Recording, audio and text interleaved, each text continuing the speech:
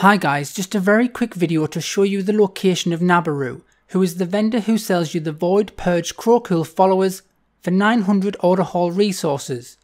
These followers can be used to help complete follower missions from your mission tables, on the Vindicaar or from your class order hall. Now I'm sure most people already know of this vendor, but he can be difficult to find for some people, or should I say a bit of a pain to find. So hopefully this video will help. So first make sure you are in Argus, or on board the Vindicaar, and teleport to the city centre in Makari, as located on the map. Then follow the path that I take.